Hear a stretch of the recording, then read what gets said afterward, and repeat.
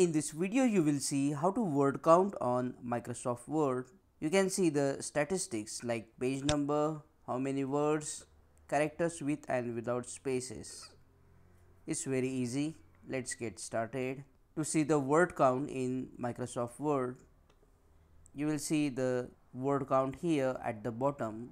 At present, it shows there are 7 words.